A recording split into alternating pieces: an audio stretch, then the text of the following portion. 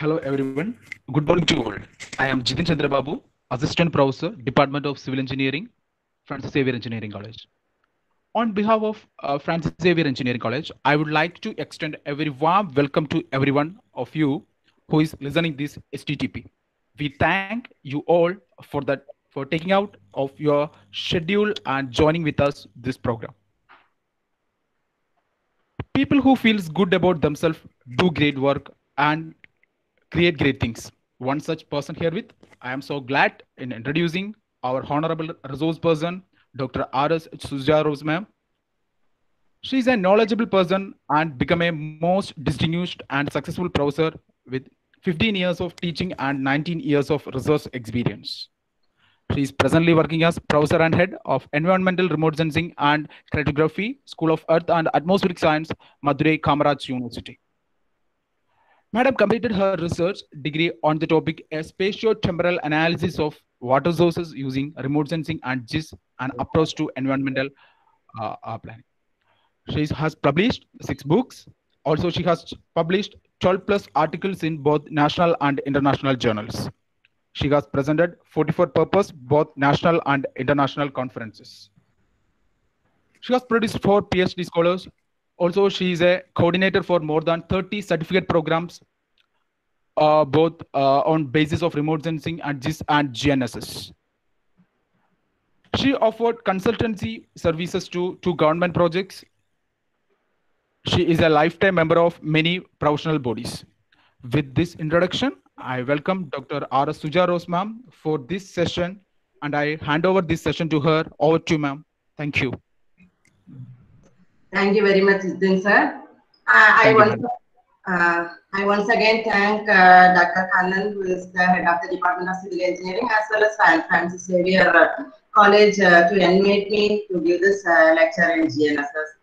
As far as I am considered, I am the head of the department in Madurai Kamaraj University, who has completed my PG program in remote sensing as well as my research in remote sensing, and I got the privilege and blessings to continue in the same department as a faculty also. And for the past 15 years, I am there working as a faculty. So anyway, good morning to all the participants. I don't want to take much of the time in others, and I hope that you would have got a very good sessions for the past 2-3 days in GIS. Today, I want to explain you or just introduce you the term GNSS, Global Navigation Satellite System. Okay.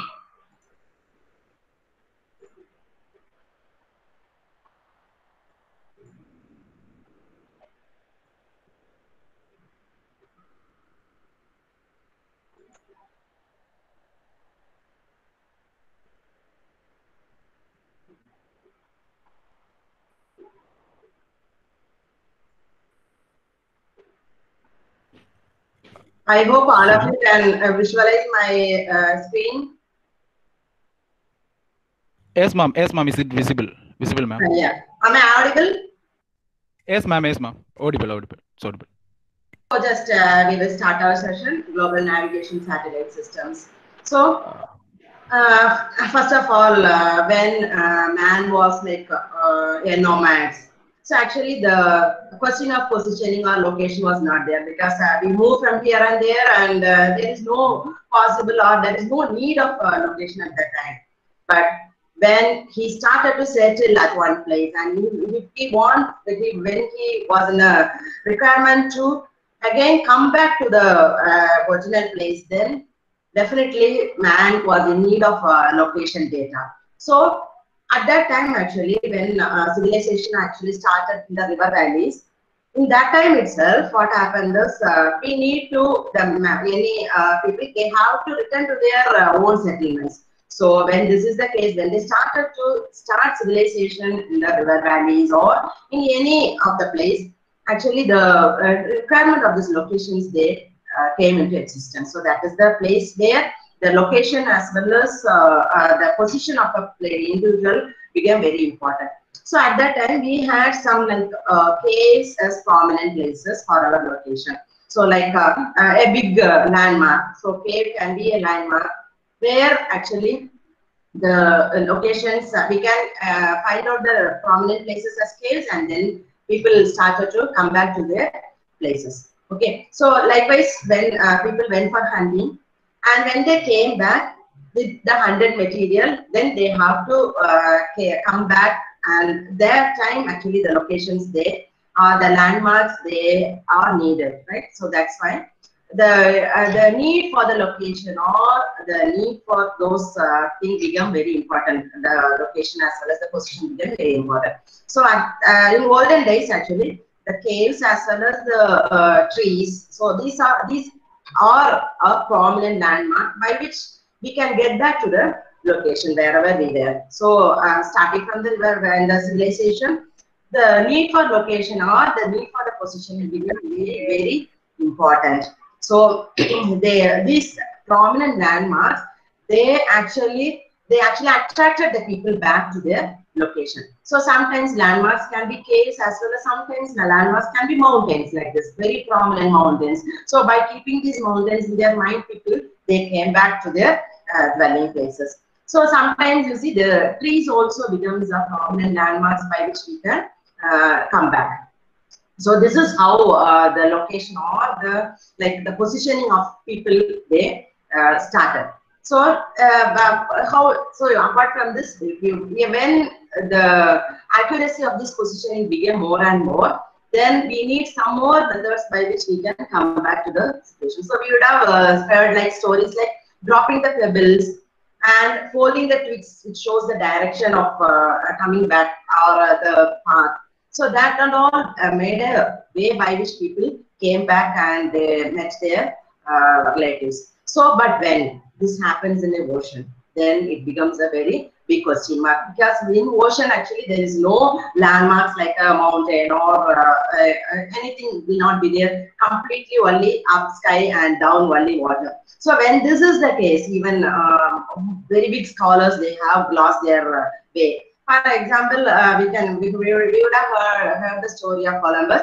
He has started from Portuguese, and he came in the ocean, and he lost his way, and he again discovered like America. So this is also when we are in ocean, these landmarks are not there, and sometimes we will get lost. So like in the similar manner, when we are in very at least of very maybe in a very dense forest. Likewise, if we are in a desertic area, definitely, you see, sometimes there are many chances by which we can lose the way. Likewise, prominent places also will be seen, or landmarks, prominent landmarks will be seen in certain places only, where we can find it out and we can come it back, but not in all the places. So if it is like a desertic area, then prominent landmarks also very less. So, and when the population is greater and greater, when it becomes more and more, when the settlements become denser and denser, then again you see the question comes. Okay, so likewise you see we can, when we go behind history, we can even see in biblical records that some stars also guided people. Here also three wise men, when they started in search of child Jesus, only the stars they guided, and then they brought out to Bethlehem. So likewise, we are having certain history telling that stars also guided people in getting their way. So earlier, first Stone Age, we can just tell like caves, they guided people to come back to their locations. Then the stars, they guided the people to come back to their location. So as we know, when we see onto the sky, there will be so many stars. Just following a star and coming back to the location again becomes a question mark. And then again, the accuracy of the location becomes very is a required thing, right? So when this happens in the sea, then stars also can help to a certain extent, not more than that.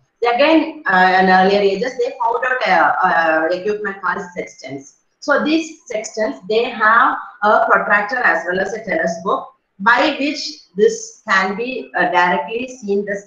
We can see the star, and using that star as well as the angle, these navigation people, those who are using the ships, they actually they were guided to come to the land. So sextants are also some equipments, or are the equipments which helped in navigation. So mostly in sea navigation, in order to get into the land. So this is the way by which the location started. So starting from getting the getting the prominent landmarks like a river or a cave or a tree, then going on to the stars, then coming to the sextants, we just started to get our location back. So this is how the history of location started, right? Okay. So nowadays what we do is we are having addresses or landmarks for located place. So when we just ask like Madurai Kamaraj University, we just tell that okay, Madurai, it is located in Madurai in National Highway towards Madurai to Theni Road. So likewise, we will have some addresses or some landmarks which are needed for locating a place. So, but this also becomes a question mark when language comes to a problem. So when it is written in English or Tamil or a known language, then even the landmarks or the notice boards will help us. But when it is like unknown language, definitely it becomes a question mark. So there should be a standardized method by which we can find out our location. So this is where people started to think over. And for the past centuries, they have been thinking over, and United States were the first to find out a solution for this. So maybe let us consider a world, a globe, which is having nothing. So maybe if you turn up, there will be a sky, and if you turn down, there will be land or water. So when this is the case, the location, how to find out the location, that becomes a question first. Okay, so this is where our like for example, here is a table, and in the table I have there is a cup of coffee, right? So just what I do is I just remove this cup of coffee, and if I want to keep it in the same place, in the same location where this cup was there, that becomes a question, right? So this is how. So if we consider this for the whole world, then what will be the situation there and where it is? So here what we do is just we put like, if I want to put the cup again in the same place, then what I can do, I can draw a graph which shows the x-axis and y-axis, and by that I can have like x is equal to 5 and y is equal to 7, 5,7. Then maybe I can keep it in the exact place. So this is the idea behind how we can find out a location which is kept. So here in the whole world or the whole globe is there, and in the globe we are having certain x-axis and y-axis which is called as latitude and longitude, which you would have been coming across throughout when we are doing GIS. So this is the basic by which we can have the locations, right? So x and y are latitudes and longitudes are the places where we can locate a exact place in anywhere in the globe, right? So either it can be North Pole, or it can be the South Pole, or it can be at least of Pacific Ocean. So if we know the latitude and longitude, then locating becomes a very easiest process, right? But this latitude and longitude, what are latitudes and longitudes? They are actually the imaginary lines which are created in order to find out or in order to locate a place, right? So here actually what happens is this latitude and longitude is drawn in the it is an imaginary line in this earth sphere, right? And this latitude and longitude, they are the imaginary lines, and I can't find any marks in the earth. So there should be a system by which it will show this latitude and longitude, so that this can solve all our location requirements, right? So whenever I have a latitude and longitude, if I know numbers, then I can locate anywhere in the world. Either it can be North Pole, at least of North Pole, or it can be South Pole, or it can be any place, or any at least of jungle also. So if I know the latitude and longitude, irrespective of language, irrespective of landmark, or irrespective of anything, I can find out maybe the location. So the system has to be developed, which irrespective of all those, it should show the latitude and longitude. So this is the idea behind the global navigation satellite system. So just that was the satellite age from 1970, maybe 1950 onwards. It was like the age of satellites. So first the satellites were used for communication purposes. Then the satellites were used for remote sensing purposes. And when they are using it for remote sensing purpose itself, United States started to think over this concept to find out the latitude and longitude of a place throughout the globe by using satellites. So now they were thinking like using the satellites for finding out the location or the latitude and longitude of the place anywhere in the globe at any time. So irrespective. So maybe the location will be needed in any point of time, maybe in the morning or in the afternoon or in the night I need, or in a rainy day I need, or in a very stormy time I need. So irrespective of the weather condition and irrespective of day-night conditions, I should get the location. So this is how we were thinking like putting a satellite or putting a set of satellites and finding out the location. So this is where the idea of GNSS started first. Okay. So the and what about the accuracy? So earlier you see we will have very sparse settlements here and there, and the settlements also will be like maybe like what we see in the photograph. Right? So it will be here and there, and we can very easily find out which settlement is which one, and which is my house. We can very easily find it out.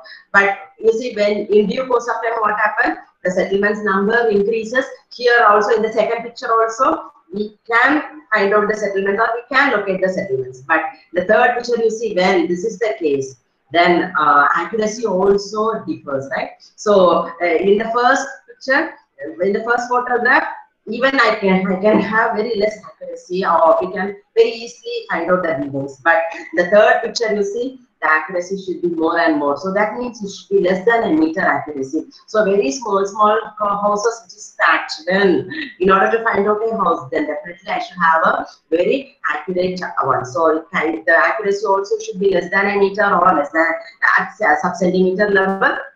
So with this in mind, they started to develop global navigation satellite system. So that means it's a system of satellites which gives the latitude and longitude throughout the Earth at any weather conditions. So along with latitude and longitude, altitude also becomes a question mark. So altitude, it is the height of the place, that also becomes a question mark. So their altitude also can be got by using this set of satellites. So today in our lecture, I will just explain to you about the satellite navigation systems, the history of the satellite navigation system, and the types of satellite navigation system. In this 2 hours, I will try to explain you all about these three, and the other topics will be dealt by my colleagues in later sessions, right? Okay. So what do you mean by global navigation satellite systems? So otherwise it is called as GNSS.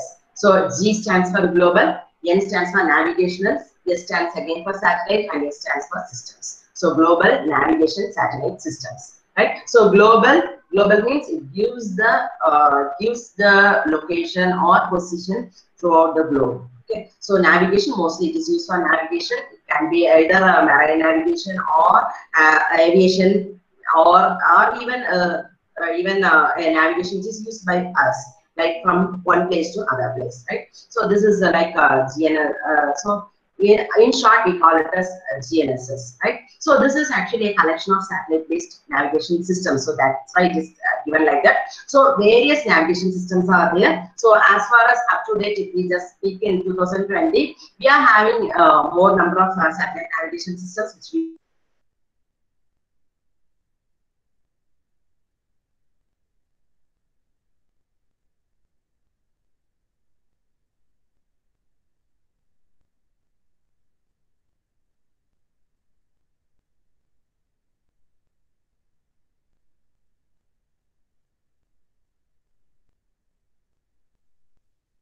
Hello, madam.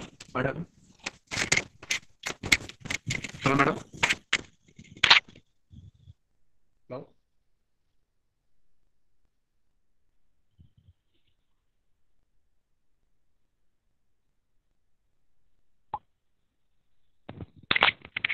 Dear participants.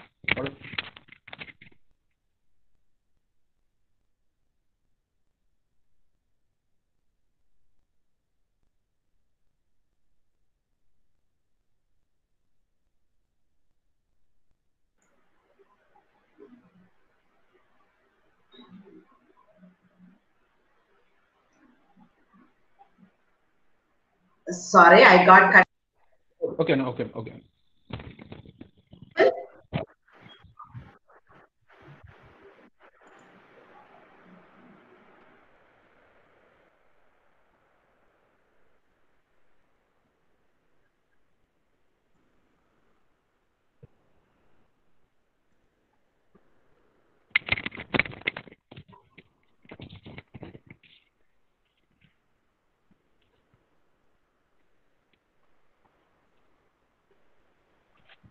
Okay. So global navigation satellite systems. So these these are a collection of satellite-based navigation systems. Am I audible to everybody?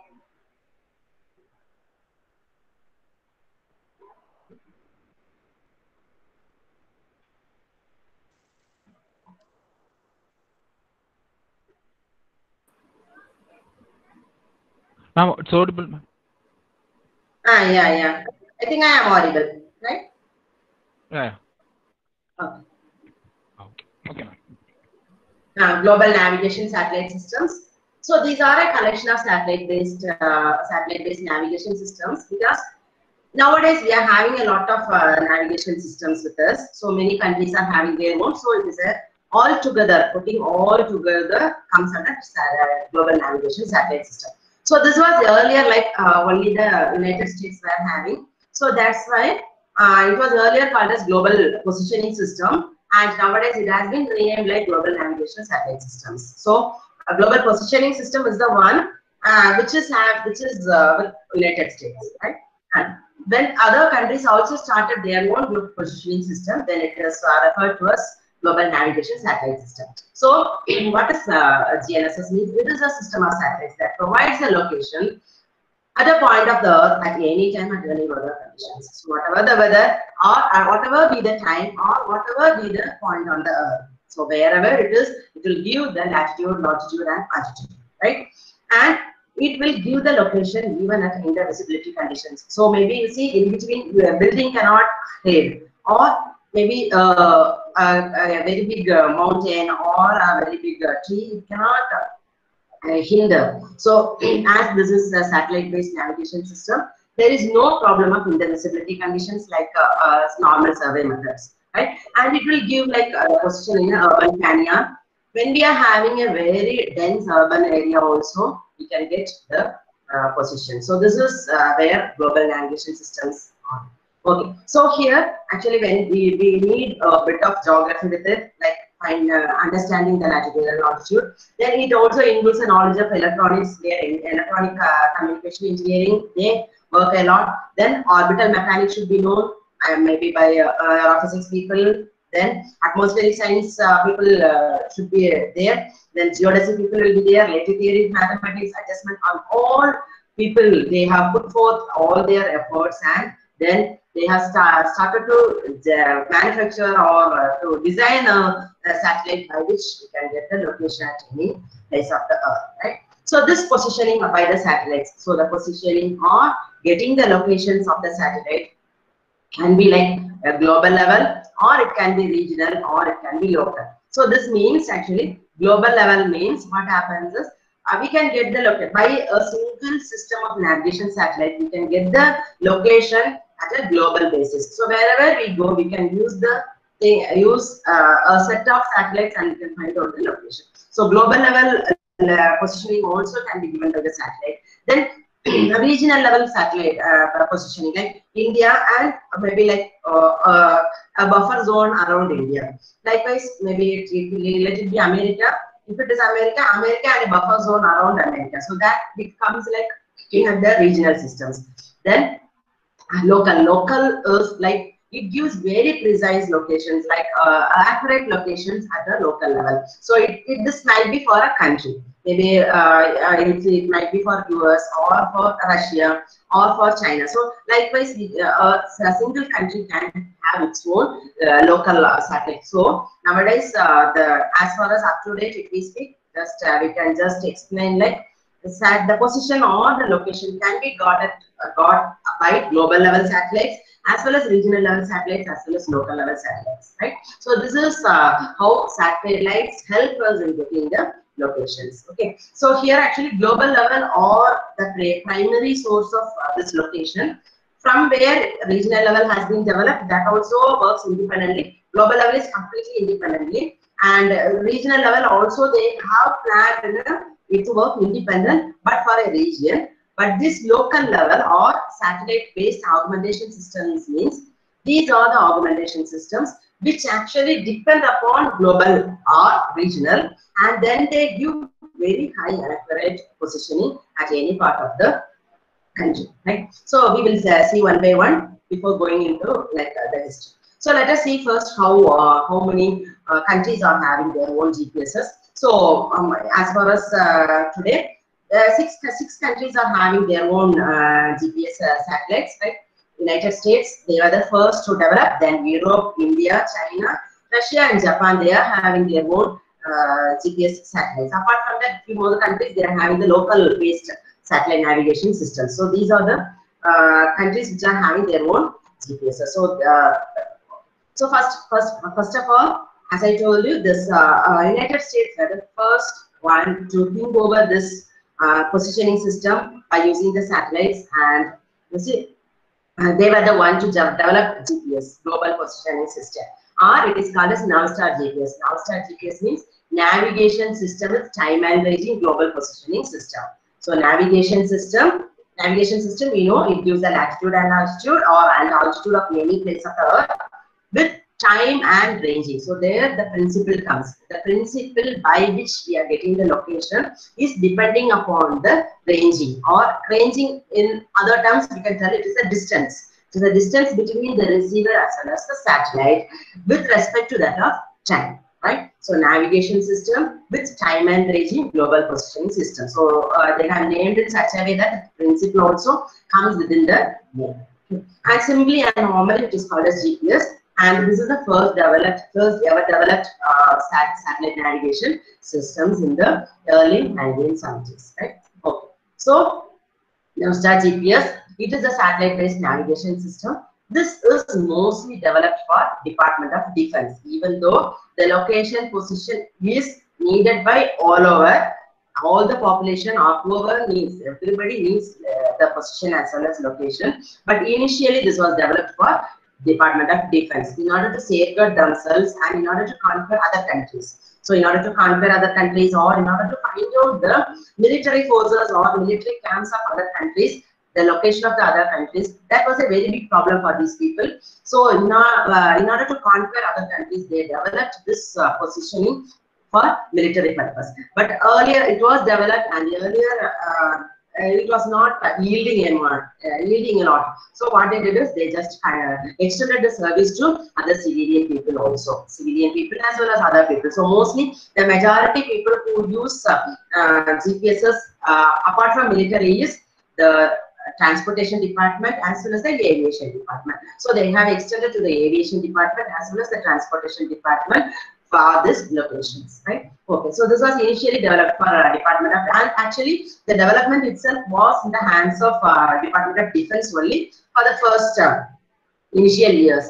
And even United States, they were not, United States Department of Defense was not able to spend a lot of money in their satellites for navigation. So that's why what they did is they got the help from the transportation department, and then transportation department together with the military force, they just started to develop the GPS satellites and its systems. Okay, so again it was extended to other fields and other countries also. So on following this, other countries, when they develop itself, they have developed for the military as well as for civilian purpose. So this was again, it was developed first for military, and then it was extended to civilian. But now it is like a dual use system, so which can be used for military as well as for civilian uses. So mostly for military as well as for transportation and for aviation department, they get like very precise locations, right? So very precise, accurate. So military people will be having very high accurate positions, and transportation and aviation department, they will have a little bit maybe meters level accuracy. So military will have in centimeters or sub-centimeters level accuracy. Here it will be like meters like accuracy, and for other civilian purpose it may go in few meters, right? So this is how they have developed, and this and Navstar GPS is used like for both military as well as for other purposes, right? So anyway, the development started in 1976, right? Okay, so what about this thing? It actually provides continuous positioning. So continuous positioning is needed at each and every point of time. Like maybe 24 hours, 24 into 7 basis, I should get the location. Maybe I might be in a ocean, or I might be in a flying. So wherever I should know the location at each and every time. So the location also should be continuous, as well as it should be like the timing, or it gives the location on the basis of time, right? And the location will be anywhere in the world under any weather conditions, and there are unlimited number of users. So nowadays, you see, whoever is having a GPS phone itself become a user of this GPSs, right? So not only in phones, even our transport, our buses, our fleets, then our cabs, everything are being monitored by this GPSs, right? And so mostly, so there are unlimited number of users. Whoever is having a GPS receiver, so they can they vary, and most of everybody are using one way or the other. We are using the GPS, right?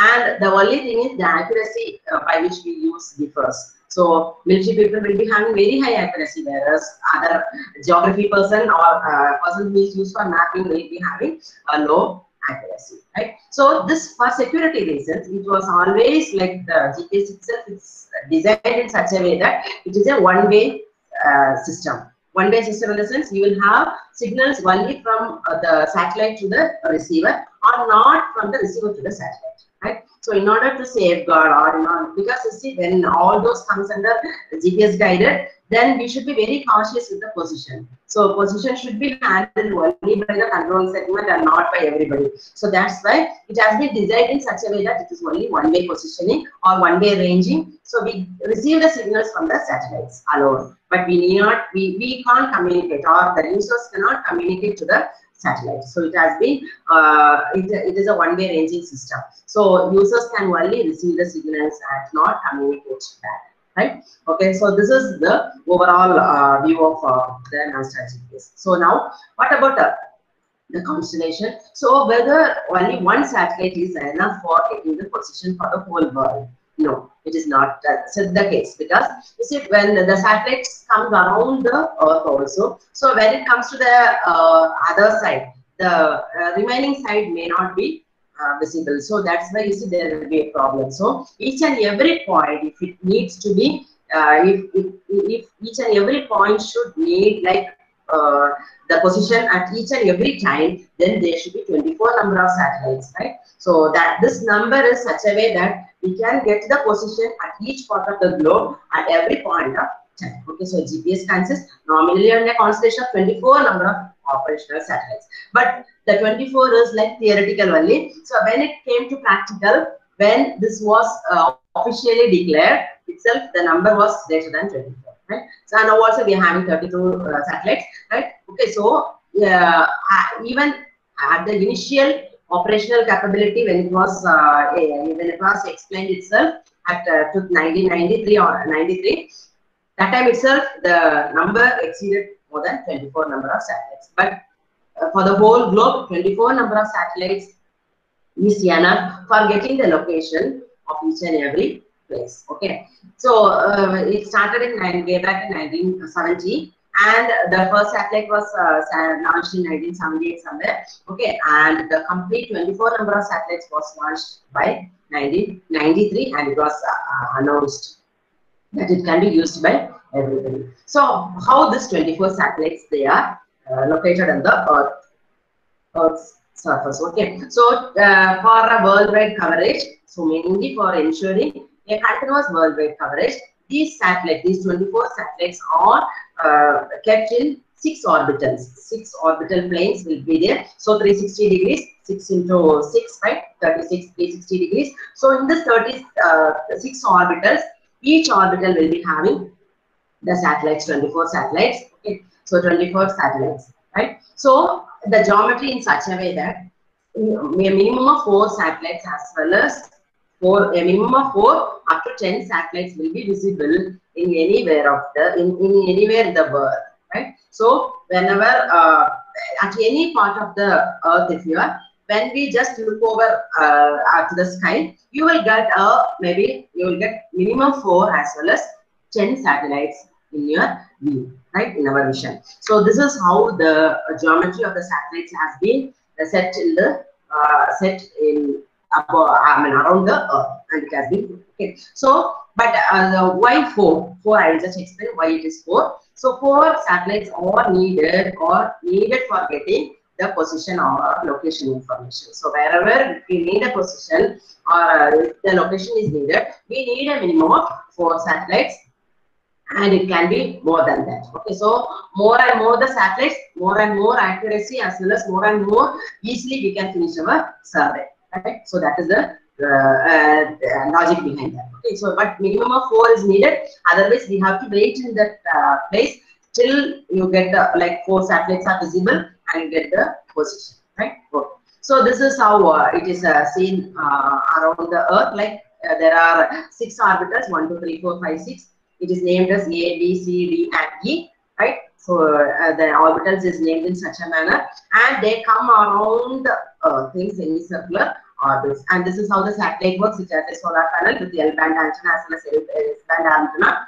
And S-band link is used to get the information from the conversation, and the L-band antenna is used to send the information, right? So this is a GIF which is showing how the satellites come around the Earth, and how many satellites will be visible at each part of the globe. So you can see, the visible number of satellites, they vary. It can be from 6, 11, 12, or maybe sometimes it may come to 5, 4 also, right? But a minimum of 4 satellites will be visible at each and every point of the time in the Earth, right? So maybe for example, if it is a 4 satellite, if 4 satellites are visible, the signal from 4 satellites will reach the receiver, and the receiver will decode the signals by which we will get the X, Y, and Z.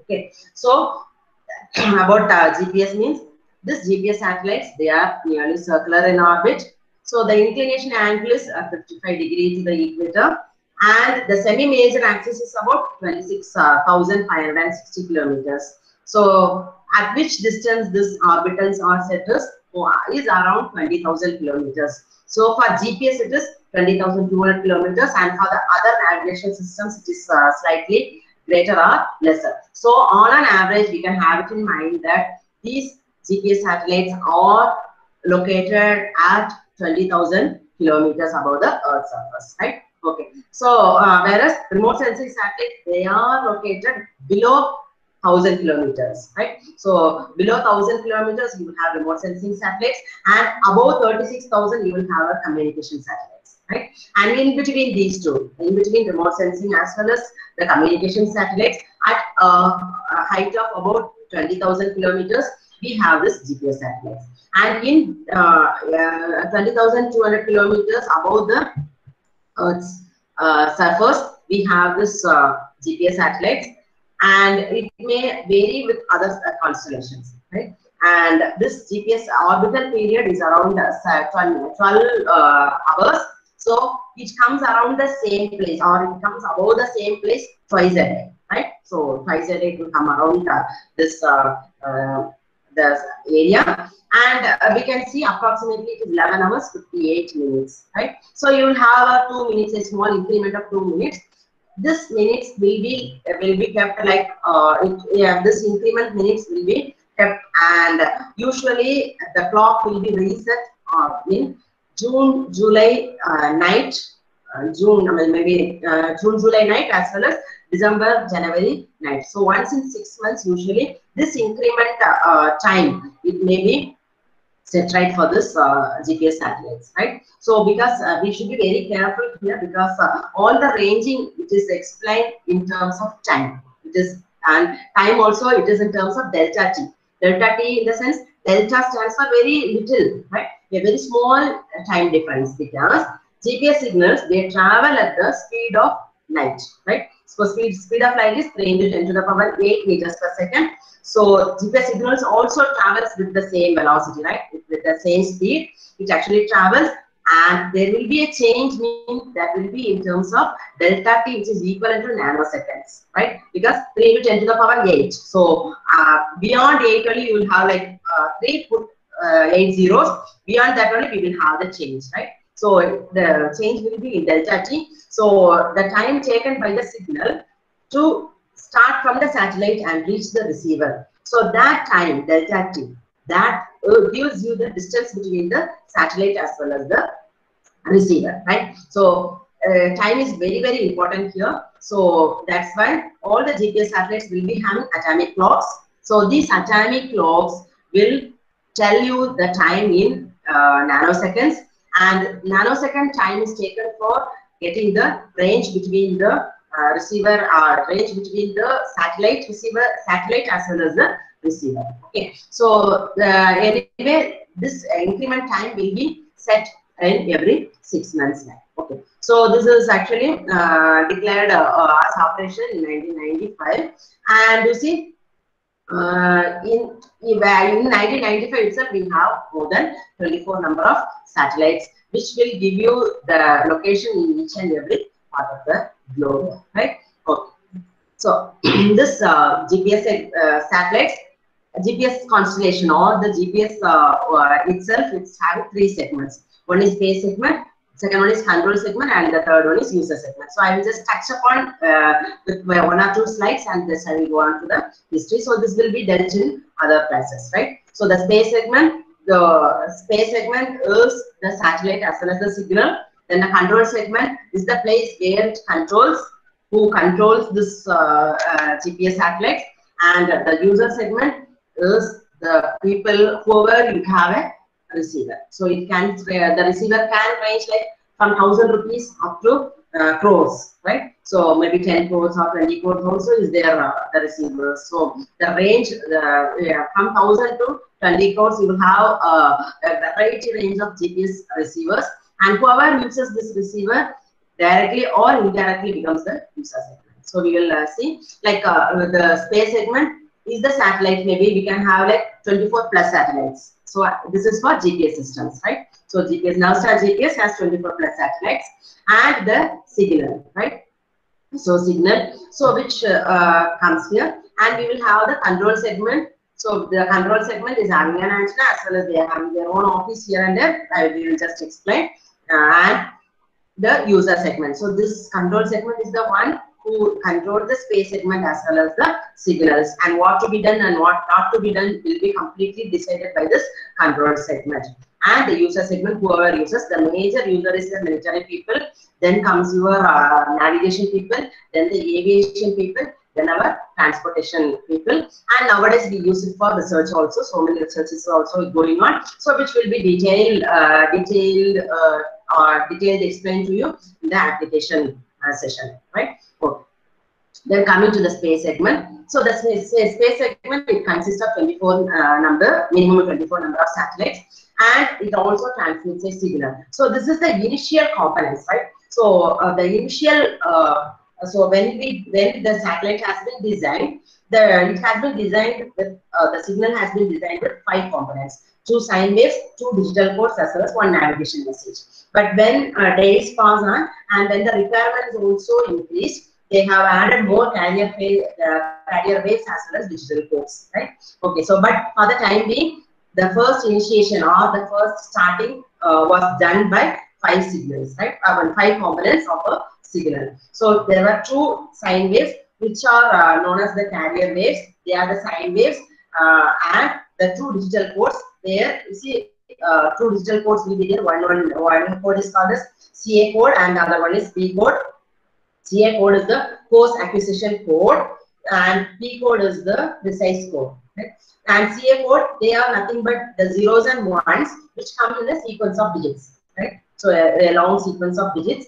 And these sine waves, the carrier waves, they are having 2 frequencies like L1 and L2, and later on L5 also added. L5 was added, then LM also was added, right? So that in due course of time, but initially it was like 2 sine waves with L1 and L2 frequencies. They have different frequencies as well as different wavelength, right?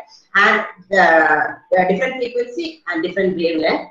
Why 2 carrier waves is because this satellite, as we have discussed, it is placed at 20,000 kilometers above Earth's surface. So when this is placed there, what happens is the signal has to pass on through this 20,200 kilometers atmosphere, right? So when it travels through the atmosphere, again the signal is a very weak radio signal, and this signal gets affected by the atmosphere. So they are mainly by ionosphere, right? So the uppermost part of the atmosphere is ionosphere, where you will have charged particles, the positively charged as well as negatively charged particles. And these particles, they vary with time, right? So maybe in the morning the charged particles will be lesser, and in the afternoon you will have a greater number of particles, and in the evening you will have less. So it varies with the time of the day, and it varies with the season, and it varies with the revolution of the earth also. So accordingly, the charged particles, they vary.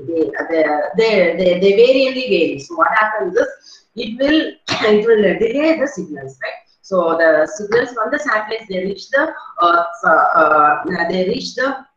surface, passing through this atmosphere. When it passes through this atmosphere, it actually gets delayed. So this delayed signals has to be very well noted down in order to rectify the errors. So definitely, maybe in the next third session you will discuss about the errors, where you will have nearly 30 to 15 errors in the GPS signal. So there, so many errors are there. All those errors has to be removed. So one of the major errors is ionospheric delay, right? So this ionospheric delay will be has to be removed. So for that purpose, we are having two sine waves, right? So two waves which is having different wavelengths at different frequencies, right? So anyway, these wavelengths, they are very much important, or these carrier waves, they are very much important to carry the digital codes as well as navigation message also. So they are the carrier waves, as the name tells, they actually carry the digital codes as well as the navigation message by means of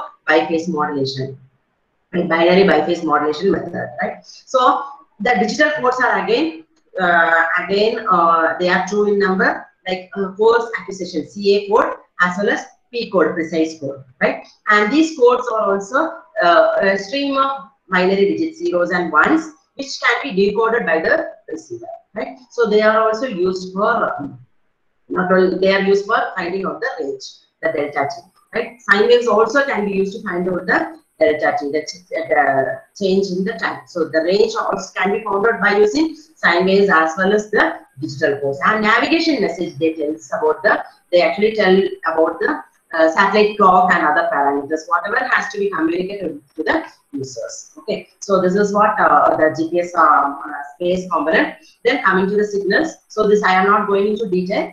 Right. So I will give you the glimpse of what is there. So the carriers and the codes, they are used mainly to find out determine the distance between the user as well as user's receiver as well as the GPS satellites. The navigation message along with other information, they contain the coordinates of the satellites. So the coordinates of the satellites is very much important as a function of time, because satellite is also moving, Earth is also moving. So we should know the coordinate of the satellite as a capital X0, Y0 as a function of time value, right? So when knowing that only, we can find out the distance. So the distance, like when the location of the satellite is known and the distance by which the signal has been traveled is known, then we can find out this unknown latitude and longitude, right, of the receiver. So this is the idea behind using this ranges, right? So the satellite location as well as the distance traveled by the signal has to be known in order to find out the location of the satellites. Okay, so the transmitted signals are controlled by highly accurate atomic clocks, which is there in the satellite. So the satellites will be having high range atomic clocks, mostly of rubidium clock or cesium clock, which will tell you the time, right? And this time will come along with the navigation message, the coordinates of the satellites, so we'll give you the location. Then coming to the control segment, the control segment consists of, so whatever let it be, like it can be the GPS owned by US, or it can be a GPS owned by India, or it can be a GPS owned by China. Whatever let it be, these three segments will be there: a space segment, a control segment, as well as the user segment. So this control segment will be with the country which is owning the GPS satellites. Okay, so the control segment is completely controlled by the country alone. So if we see, they will be under the, for example, if it is Navstar GPS, it will be completely under the control of United States, right? So the control segment of the GPS consists of a worldwide network of tracking stations, because see, wherever we are having the satellites, 24 number of satellites in 6 orbitals. So in 6 orbitals, in a semicircular orbit, it comes around the Earth. Okay. So what happens is wherever the satellite is, it should be under our control. So there will be a set of monitoring stations throughout the globe which monitor this satellites very keenly. Right. So they monitor each and every second the satellite's behavior, right, and the clock's behavior also. So a worldwide network of tracking stations are there, and a master control station which is located at the United States, right, Colorado Springs and Colorado. So this is the place where the master control station for GPS is there, right, Navstar GPS. And all these worldwide network of tracking stations as well as the monitoring stations, then the ground control stations, everybody will be under the control of master control station. Right? And all others are unmanned. There will be no people there. Only remotely they will operate from the master control station. Okay. So this is how they secure their nation's location data. Right. So this is with Colorado Springs.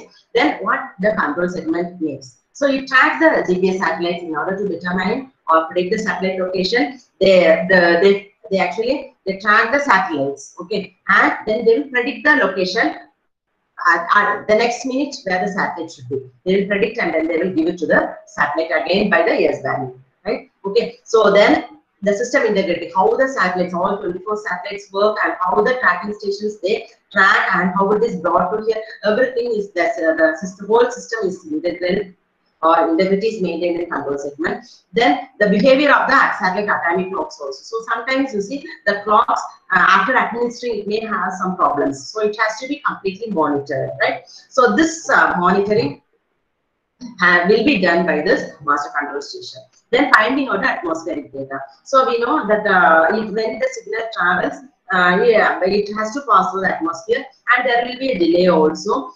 And all those delay and everything has to be communicated to the users. So the atmospheric data also will come along the navigation message. And moreover, if there is a problem in the satellite, that also has to be communicated. Then the monitoring stations also should be handled. So all those is the work of this control segment. Right? So the control segment takes care of all those. Okay, and it will be given. And the satellite almanac, satellite calendar. Whatever, if there is 24 plus satellites, all the 24 plus satellites, how it moves and how it comes around, and what about their location at the next second. So all those will be maintained by the control segment, right? And this control segment it is working at a 24-hour basis, and it takes care of all the purposes. Okay. And it is uploaded to the whatever information has to be given to the users will be uploaded as in the navigation message and to be disseminated to the users, right? So when we think about control sites, there is a master control station which is located at Colorado Springs. Then we are having worldwide network of monitoring stations. So there are 6 monitoring stations and then there are ground control stations also. So this master control station is located at Colorado Springs, which is the central processing facility, and it is there, it works in 24 hours basis, right? Then there are 6 monitoring stations. One is located at Colorado Springs itself, and then the others we can see it is located at Hawaii, Kwajalein, Diego Garcia, Ascension Island, and Cape Canaveral. So these are the islands which are located at various parts of the globe, right? In Pacific Ocean, in Atlantic Ocean, in Indian Ocean, as well as in America it is there, right? So we can see in the next slide about the picture. Okay, so this position of these monitoring stations are very precisely known. So very precisely they keep the position or the location of that place. And what happens is if there is any change in this location, it means that there is a change in the satellite, right? So there is a change in the satellite position. So this is how they actually model and then they give it to the disseminate it to the users, right? Okay, so this is the map showing all the control stations or monitoring stations here in Hawaii, then Ascension Island, Diego Garcia, then Kwajalein, right? So apart from this, we can have one more at Cape Canaveral and in Colorado Springs. So this, and there are 3 more stations, Ascension Island, Diego Garcia, and Kwajalein, where you can have the ground antenna. This ground antenna is used to communicate the information from the master control station to the satellites. Okay, and each and every satellite passes through this station at least once a day. So what happens is, maybe at least twice a day, so that this information will be gathered in the satellite and it will be there in the satellite. Okay, and it will come along with the navigation message. Right? Okay, so here coming to the control sites. What are the facilities at monitoring stations? So each monitoring station will be having a very high quality receiver with the CCM oscillator, right? So a CCM oscillator for continuously tracking the GPS satellites. So monitoring stations is having a very good GPS receiver, and the location of this receiver is very well and precisely known, so that they monitor the stations. Okay. And they are used for uploading the information also, so that the ground control antenna will be there in order to upload the information as a yes band. Right? Okay. So this is all the monitoring stations. They are unmanned. There will be no people working, but they will be controlled by the master control station. Right? So they are remotely operated from the master control stations. So this information which is collected by the monitoring stations also will be sent to the master control station, and in master control station they sit and they process, and then they will communicate each other. Right? Okay. So what are the information? So what are the information needed is, like you see, the satellite navigation data, or we call it as satellite almanac, or in other words we tell it as ephemeris data. Right? Ephemeris data is the one thing. Then the satellite position, as I have already discussed, it is the capital X0, Y0, the satellite position of each and every satellite, like 24 plus satellites, at a function of time. As a function of time, it should be there. Then satellite clock parameters. So satellite clock, in the sense, it can be rubidium clock or cesium clock. Sometimes the rubidium clock or cesium clock may malfunction, and that malfunctioning information also will be given by this navigation data. So whenever our receiver they decodes, they actually will omit the satellites which is unhealthy, and then the healthy satellites data only alone will be taken for the calculation of the location. Right? Okay. Then atmospheric data and others. So this fresh navigation data is sent to the ground control station, and it is uploaded to the satellites through S-band. Right? Okay. So the master control station, there are other functions also. They monitor the system integrity, then they find out like the unhealthy condition of the satellites, and sometimes the satellites might be there malfunctioning. So what happens is, in order to set right that, till the satellite gets set right, what they will do is they will communicate with the users like this satellite is unhealthy. So it will come along the navigation message, so that the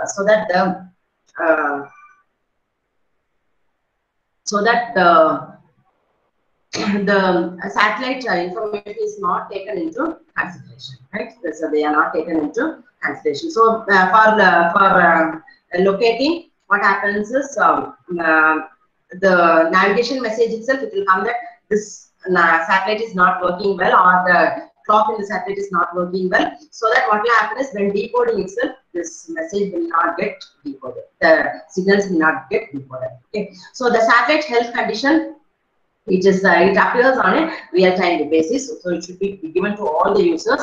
And as I told you, there is a small 2 second 2 minutes is there, no? So that 2 minute increment seconds also, or increment minutes also, will be kept in nano. So the notice advisory for Navstar users. So there it will be kept, and if we need very precise location, if users, anybody needs very precise locations, we can get that increment seconds also from there, and we can do the processing and get a very accurate data. Okay? So this all will be reported to the station. Okay. Then the user segment. So those whoever has this receiver becomes the user segment. Receivers can range a lot. So from starting from simple carbon GPS up to very high level GPSs, which is used for military, it is used. Right. So receivers or users, they vary a lot. Right. So according to our use, we can purchase the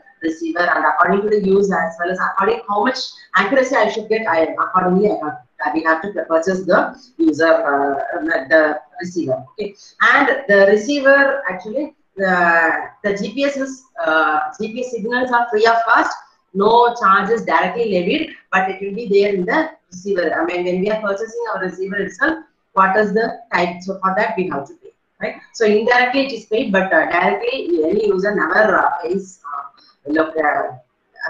for the getting the location, his location, right? So and the receivers, they may vary, and only few receivers I have shown here. There are a number of receivers, number of models of receivers which gives us the location, right? Okay. Now how GPS, NASA GPS is development, how it started. So way back in 1970s onwards, 73 onwards, they have started to work on it. And the first set of satellites, they were known as Block 1 satellites. So the first set of satellites are called as Block 1 satellites. Here actually 11 number of satellites were launched into the space. So these were completely experimental setups. So Block 1 satellites were the first set of navigation satellites which has been sent into the space, right? So this Block 1 satellites, they were completely used for experimental purpose, and they have checked that whether we will get the location at every there, and how the location, how much accuracy is it, whether it is okay with the 6 orbitals. So these are the questions which has been answered by this experimental purposes, right? So actually this was like the first, it was 63 degrees. So the inclination angle with that of the equator was 63 degrees. Then they found out that this will not work, and then in the second generation onwards, they have reduced it to 55 degrees, and it has been set, right? Okay. So this design lifetime was 4.5 years alone, and with that design lifetime, they have sent the satellites, and some satellites they extended for more than 10 years also. So usually satellites, they will be having its own design lifetime. So design lifetime will be the minimum lifetime which we can have the satellites there, according to which we calculate the cost effect, cost benefit. Sometimes these satellites will be there in the orbit.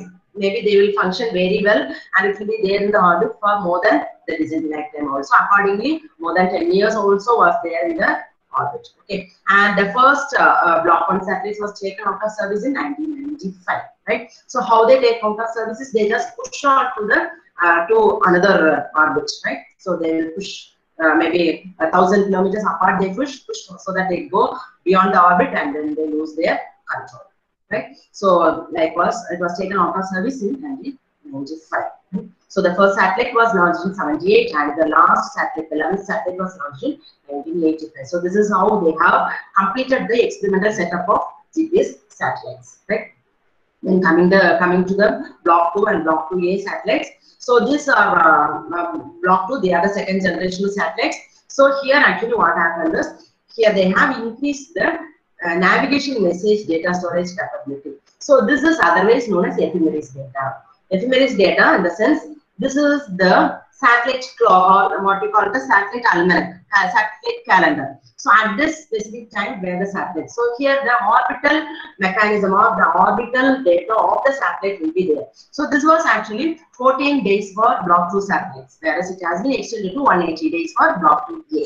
Right. So for so the data storage capability was increased. Right. It was increased from 14 days to 180 days. So here that means, so the satellite can be in the orbit without communicating to the ground station for 14 days. Whereas in Block 2A, it will remain in the orbit for 180 days. So there is a less chance of losing the satellites, right? Okay. So this is where the advanced version has been introduced, right? So Block 2 and Block 2A, they can function continuously without ground support for a period of 14 and 180 days, right?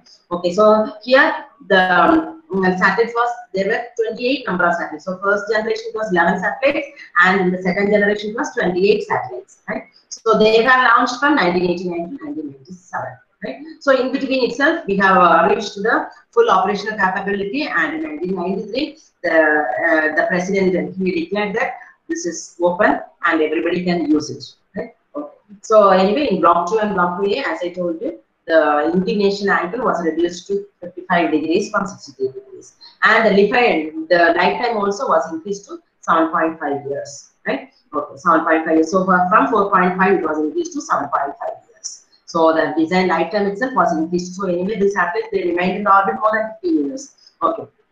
So that is one point. And the importance of the second generation satellite is to ensure national security. This is very important point. They did some security features like their selective availability and anti-spoofing was added. Right. So this is the importance of this Block 2 satellites or generation 2 satellites. This anti-spoofing as well as selective availability. So this became a question mark for other nations. Right. So what the thing is, GPS was owned by US. So US needs the very precise data, but not other countries. So what they did is, they, in order to secure the location data, they made selective availability. Selective availability is like the course acquisition code will be available for everybody, for every users, but the precise code will be used only by military people. So like this. So this is the way by which they have secured the signals. So others will get less precise data, whereas US military people alone will have precise data. So that is where their check was made. So that is selective availability. And anti-spoofing. Anti-spoofing is a method by which encrypting the code, right? So encrypting the code with a known W code to form PY code. So what happens is that encryption node will be encryption code will be known only by the authorized users, not unauthorized users, right? So that process is called as anti-spoofing. So these two security features has been added to this Block 2 and Block 2A satellites. One is selective availability and other one is anti-spoofing. So anti-spoofing is the encryption of the code, and selective availability is making few codes available and making one code available and the other code not available to unauthorized users. So these two security features was added to the Block 2 satellites, right? Okay. Then coming to the Block 3 satellites, or the next generation satellites, they are called as Block 2R. R stands for replenishments. Replenishment satellites will be compatible to both Block 1A. That means can be used by everybody, because already we have attained like full operational capability. So these Block 2R satellites were launched. They are 21 in number, and the design lifetime was increased to 10 years more, to 10 years. Right? And you see, this satellites, they can remain in orbit. Block 2R satellites can remain in orbit for a period of 210 days. So 210 days, it may not have a control with the ground stations. So and it can move in its own orbit. So this is how the Block 2R satellites has been generated. And in Block 2R also, the last 12 satellites, they are having modernization program details also, so which can be dealt in the signal structure class. Okay, so here in modernization program, I told you initially it was 5 components in GPS signals, but in modernization program 2-3 components were also added, like 1 or 2 carrier waves as well as 1 ports were added later. So this addition of this modernization program was added to the last 12 satellites of Block 2R, right? So this is about the Block 2R satellites, right? And then coming to Block 2F satellites, Block 2F stands for follow on, where R stands for replenishment, right?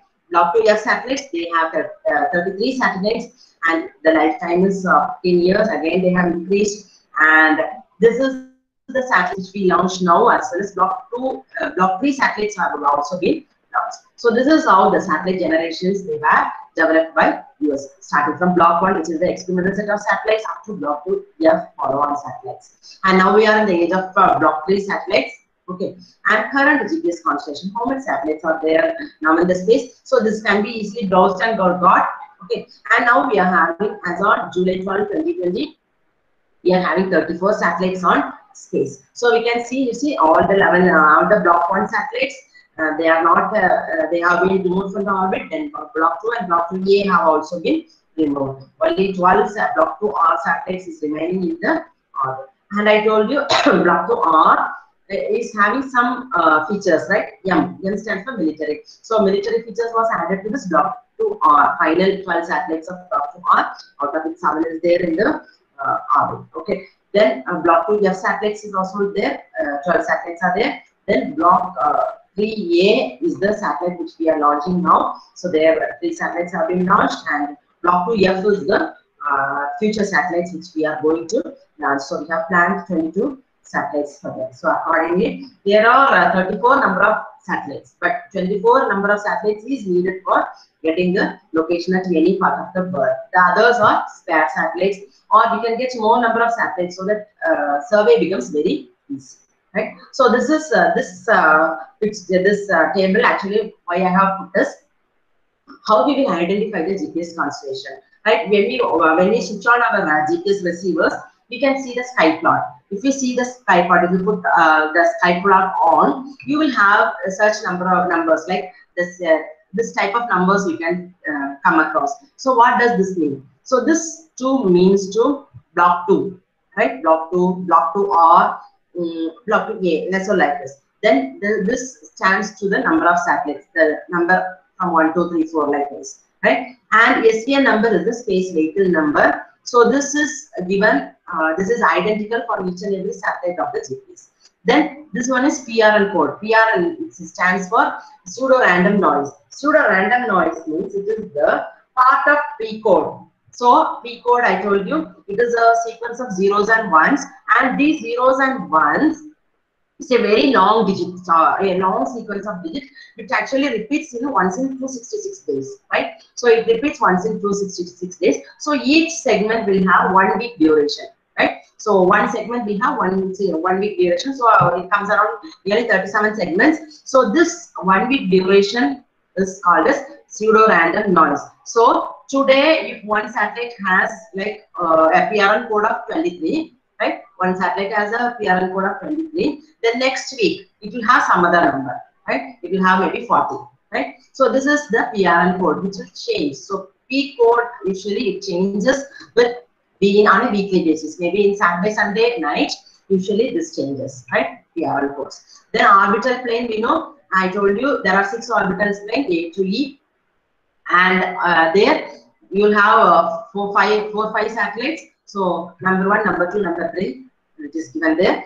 And the clock, I told you 2 types of clocks are there, cesium and rubidium, which maintains the time. Actually, I told you all the range is being calculated by delta T, and the precise location in terms of nanoseconds should be known by the clock, right? Okay.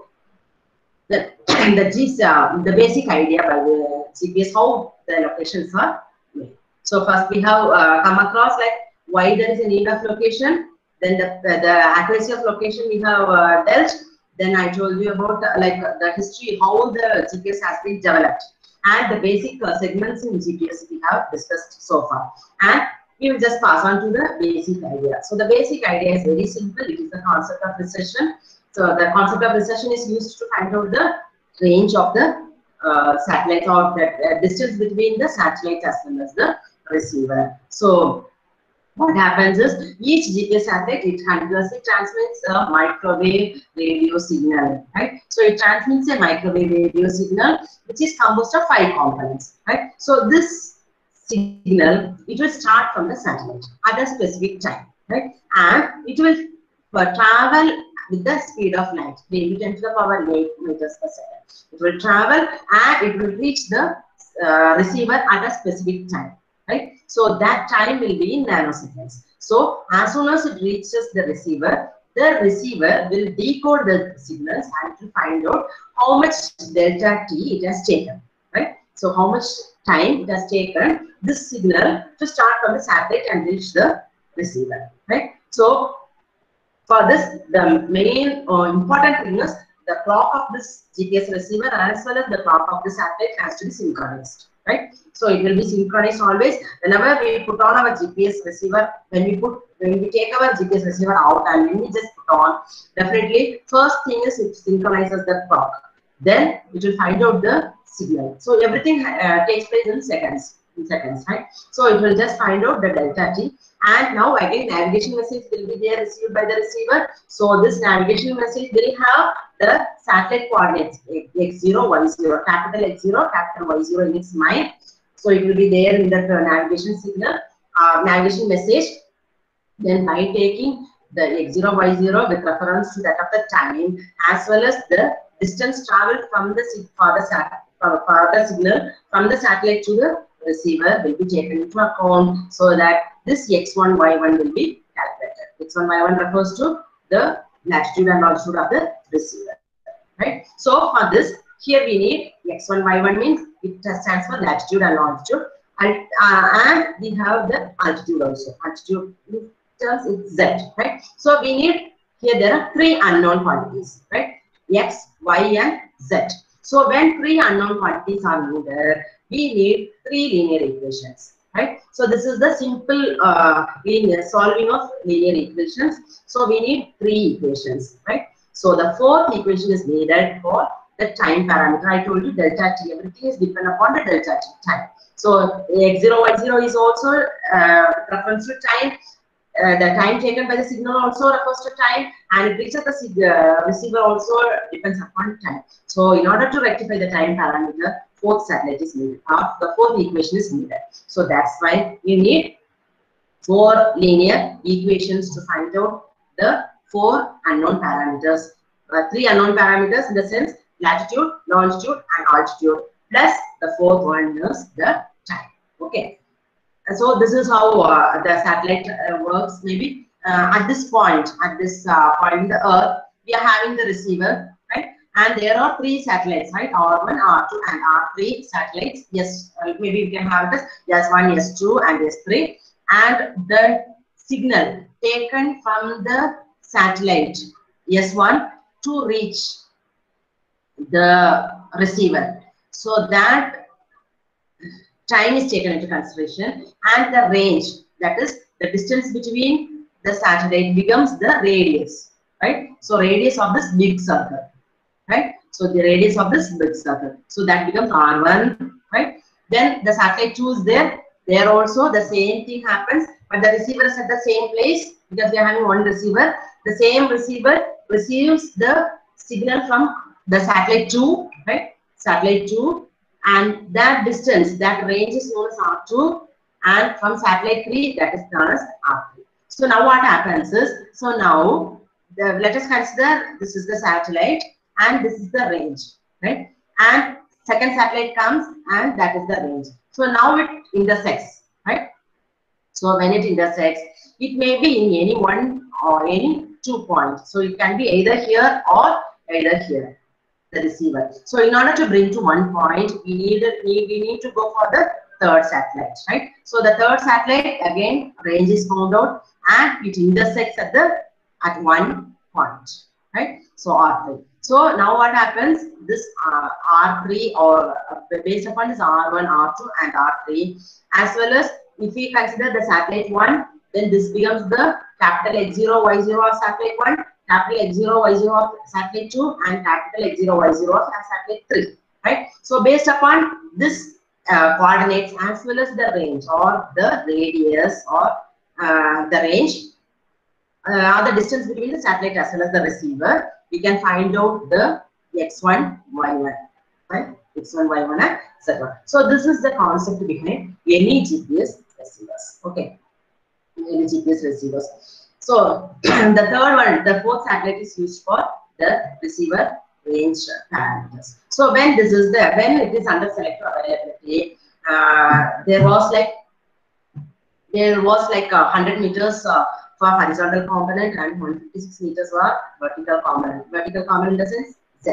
So this is the range, right? So this is the accuracy which we got earlier, right? So but what happened is selective availability was terminated because what happened is by using the carrier waves or the L1 and L2 frequencies itself, we were able to get more accurate, precise locations.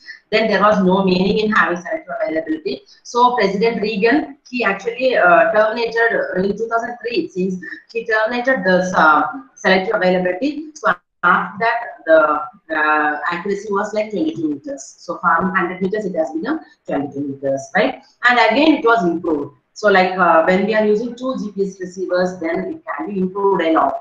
And now we have attained like sub-centimeter level accuracies. Okay, so this is so like see, in order to further improve, the differential method of using the receivers has come into existence. So like we can use 2 receivers, right? So one at known location and other one at unknown location. So when this is the case, then differential method can be done and we can get rid of so many errors. So I told you for 13 to 15 errors are there. So almost all the errors can be rectified by this method, and so that we can get very accurate position, so that it stands like sub-centimeter level. Okay, so which is required now, right? So coming to the uses of GPSs, right? So it can be used for finding out the determination of the user's velocity, at how much speed we go, right? Like for transportation, usually they will be having like lane of 30 kilometer speed, 50 kilometer speed, 80 kilometer speed, and maybe above 150 kilometer speed. So those who are traveling in 50 kilometer speed has to travel at 50 kilometer speed alone. So this velocity is being monitored by using GPS. So this is by using the Doppler method. So usually this thing is done, and we can see the attitude of the rigid body also. So how the rigid body, for example, if there is a like leaning power of Pisa. So this power Pisa is actually leaning with the field, and how much it leans. So how much? So that can be very well modeled by the GPS. Likewise, if there is a bridge. So if there is a bridge, if we need to find out the stability of the bridge, how the bridge is stable. So we can just put the GPS receivers over there, and we can find out how much stable the receivers is, the stable the bridge is, how much it is vibrating. So likewise, the users I think I will not go in detail. So maybe there will be some other faculty who will explain the application part. So these are the major applications which is used apart from military navigation and aviation. These are the normal applications which we use. Okay. So coming to the positioning services, like there are two positioning services mostly whenever we take a GPS.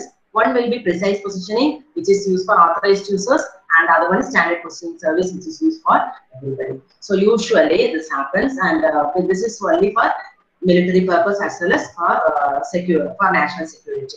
Right? So GPS was also having the same idea, like having a precise positioning service and standard positioning service. So precise positioning service, it was like it is used only for authorized users. It is mostly for US military force. And here the positioning was like 16 meters for a single standalone GPS. But when we are using differential method or real-time dynamic method, then we will get more accurate. Whereas standard positioning service is used for so many other users also. So this was 100 meters it is given, but after this selective availability and anti-spoofing was made off, then it came to 22 meters accuracy. Right? So it has some GPS is used in every place, right? It is used in so many applications. And now what we tell it is, as for the future, the number of GPS applications will be limited only to one's imagination. So this is what we are now expecting, right? So it can be, it is our own imagination, it depends. So even nowadays we can use it for model the number of charged particles in the atmosphere. So how much charged particles are there in the atmosphere and how it varies. So likewise, after that research is going on in weather, in pollution studies, in so many others also they are using this GPSs. So mostly here it has now replaced most of the conventional methods of surveying, because here there is no problem of weather, no problem of invisibility, and it is very easy for a surveyor to take. And moreover, it is very much easy to integrate with other GIS applications, right? If you're having satellite data, communication data, then GIS or any number of team maps. So it is very easy for us to integrate the GPS with that of the other applications. So it is actually time-saving method also. When we are using real-time dynamic GPS, at a stretch, you see, when you put your receiver on, you can get very precise data, so that precise locations. So that means, you see, it can be used in so many applications. And nowadays we even see like driverless cars. So even for guiding driverless cars, even this GPS receivers they are used, right? And even moreover, the final point we have to concentrate is it can be used in urban canyons also, because it can be integrated with other conventional equipment, right? If you have maybe in urban canyon or within the building, inside the building also, if you want to go and survey, then we can use this GPSs, because it can be integrated with laser range finders, LRFs. So laser range finders, then pseudolights, even in mining. So in mining, they are using pseudolights. So by using pseudolights and GPSs, we can combine we can both can be integrated and we can use it under mines also. So likewise, applications they vary, right? So they have a land, marine, and navigation.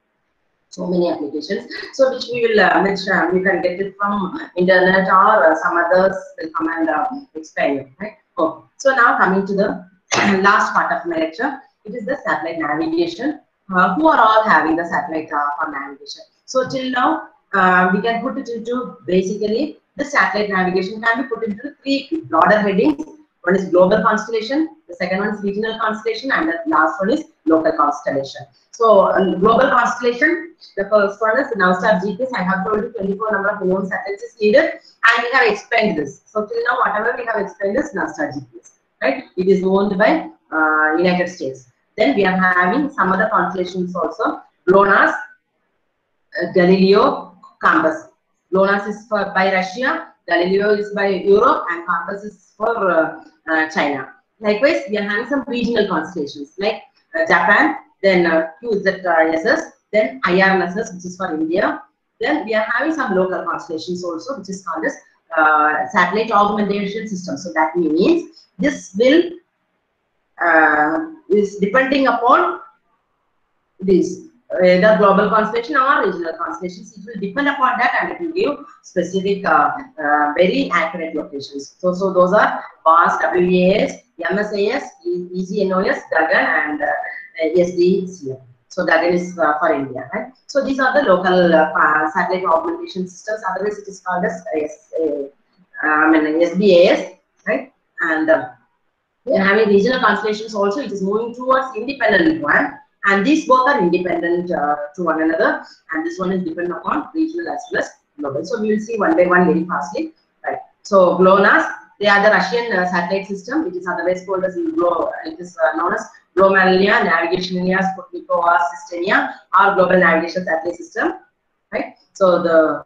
full form of GLONASS. So here actually the first orbit was launched, the first satellite was launched in 1982 and it was completed in 1996. Okay, and it consists of 24 number of 21 satellites, and now it is more than 30, right? And 3 orbital planes will be there. Here we can see the height is 19,100 kilometers, whereas for that it is 20,200 kilometers, right? So slightly lower height it is there, and it has a semi-major axis also at 25,510 kilometers, and it completes the orbit in 11 hours and 16 minutes. So you will have some increments of time there, which is left over, and which will be corrected later. And they so usually GLONASS satellites are identified by carrier base. As I told you there, GPS satellites are identified by the space vehicle number as well as PRN codes. So SVN and PRN are used to identify GPS, whereas here it is identified by carrier base. So master control station is at this place.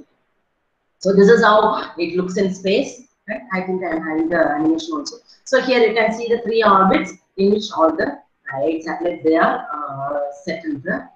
Okay. Then coming to Galileo. Galileo, it is a European space, European Union satellites. So they are very highly accurate, and the importance is here actually GPS, GLONASS as well as China's bureau. So all those are completely for the primary task is for military, but in Galileo it is for civilian use. So mostly it is for civilian use, right? So here actually it is a guaranteed service for civilian uses. Okay, so whereas others they are for military uses, right? Okay, so Galileo, Galileo, GLONASS, and everything, the principle will be same as that of the GPS only. Very small slightly variations only will be there, right? And but Galileo, it is put in 3 orbits. Lower orbit is there, medium orbit is there, inclined geosynchronous orbit is also there. So in 3 types of orbits, the satellites they were. Okay. So this Galileo program was started in 2003. 2003 it was officially managed, and 2005 they launched the first satellite, and it was completed in 2019. Right. So here we can see the semi-major axis is 29,600 kilometers. So it is higher than that, and the orbital period is 14 hours. Right. Okay. So here we can see the constellation. I told you it is 30. And first launch and the last launch is 2019. It has been completed. So Galileo it is for Europe, right? Then this is the way by which the orbits are put in, the satellites are put in 3 orbits, and it comes around the globe giving the satellite, giving the location. Right? Okay. So when we compare, you can just sell GPS, GLONASS and Galileo. So these 3 are having. So GPS is having 6 orbital planes, whereas GLONASS and Galileo they are having 3 orbital planes. So there are slight differences. So on the whole, it is on the whole you can just tell that everything depends upon the basis will be the GPS. So based upon that, a slight modification is being there, and the satellites have been launched. So but here very important point to notice, we are having GPS, GLONASS and Galileo. So if our receiver is able to decode all the 3, then we will get very good accurate GPS readings or accurate locations, and we need not depend upon one country alone. Right? So this is where we move. Right? So this is the future that we move. Then coming to the bureau, right? The bureau is owned by China, and here they are having a satellite-based organization system as well as the global facility. And in 2020 only they have completed. So very recently they have completed their complete mission. And we see we can have very high accurate even for public. Okay. So just to see, encrypted can be 10 centimeter level data, whereas public also can have 2.6 meters accuracy in GPS. Okay. So bureau is another system. China's bureau, I told you, it is for the country, it is for the region, then it is for the global also. So global level satellite constellations are 4, like GPS, Galileo, GLONASS, and China's bureau. Okay, okay, then this combined system, as I told you, so mostly these 3 combined systems like GPS, GLONASS, and Galileo, they together have a number of 75 satellites altogether, and these 75 satellites also give the signals, and if our receiver is able to decode all the 3 signals, then we can get very high real-time position and navigation. So like this. So we can have, you see, these greens are from GPSs, then these yellows are from GLONASS, and these reds are from bureau, then this one is from user. So maybe we can have like all those signals when they come across, then in urban canyon also we can get very specific locations. Then coming to the regional constellations mostly these are the independent constellations which are 2 in number, quasi-zenith satellite system, and comes our Indian regional navigation satellite system. Right? Okay, quasi-zenith satellite system. This is given by Japan. So these is otherwise called as Michibiki.